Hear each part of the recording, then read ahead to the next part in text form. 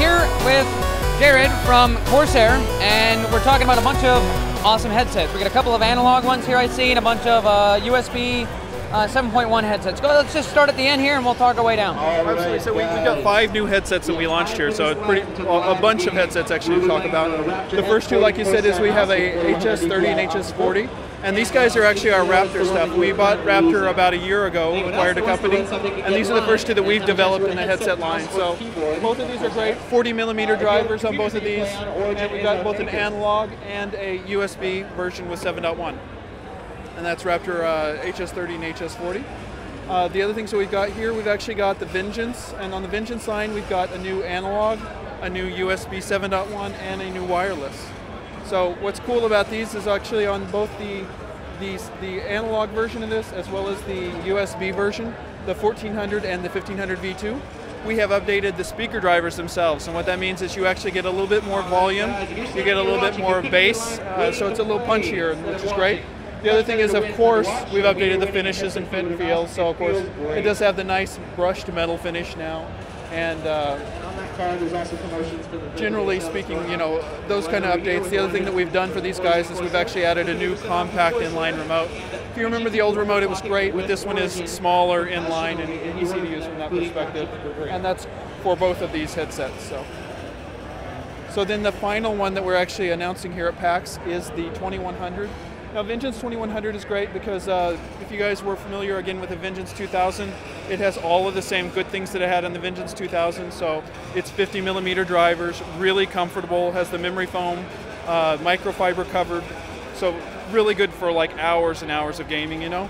But the other thing is we've actually made it just a bit more durable. So we've actually re-engineered some of the design inside to make sure that a wireless headset would stand up to some of the kind of abuse that people give it. Frankly, people have a tendency with wireless to toss it a little bit further or drop it a little bit more, and so try to make sure that that's really, really durable. All right. It's built by Origin using What? Corsair parts, 32 gigabytes. I can't even hear that thing over there anymore. This is actually kind of nice. No, they're nice sound canceling. I like that. I mean, it muffles enough of the ambient sound that I have to yell to talk because I can't even hear myself speak. It's kind of nice. I like the microphone. It's, you know, it tucks away. Does this disconnect at all, or is it permanently attached? It doesn't disconnect, but it does mute it. So if you just flip it up, it's actually your mute for your microphone as well. That's cool. This mutes the microphone, so you know we can unmute it and talk to them. Feel like I'm an airplane pilot. Or absolutely. New mouse pads. This is one of the stiffer ones that's got, what do you call it? So this is actually a hard plastic surface. Hard plastic surface. Yep. I don't even know what I'm talking about. Yeah, you talk about it. So we have actually the MM400 compact, and it's a new size of our MM400 line. Perfect surface for the kind of the fast movement. It's got a good texture, and it will read almost any kind of mouse sensor that you throw it, it'll be able to read on that. It's great. The other one we got is we have our new extended version of the MM200, and our MM200s are our cloth mats. Okay, now this one here, this thing is pretty big. Is this the biggest mouse pad that you guys make? This is absolutely the biggest mouse pad.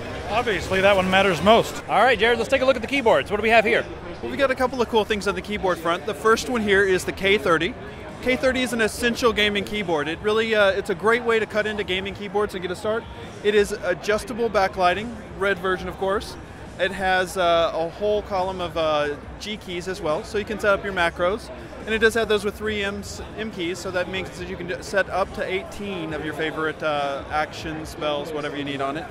The other thing that's really cool is it does have a game-optimized anti-ghosting, which means that every key that you actually try to hit will actually translate directly into the gameplay. So you could someone can make a game where you sit on the keyboard and just jump up and down or something, and it like. Absolutely. Now that might be a strange game, but we could do it. We can. That with an Oculus Rift, and we're all good to go. Yeah. Let's take a look at the blue and the browns. Yeah, so one of the cool things that we're showing here is we actually have a K70MX Brown and a K70MX Blue available for people to come out and touch and actually feel and take a look at for the first time.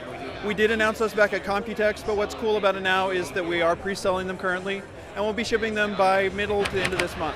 What are your favorite switches personally?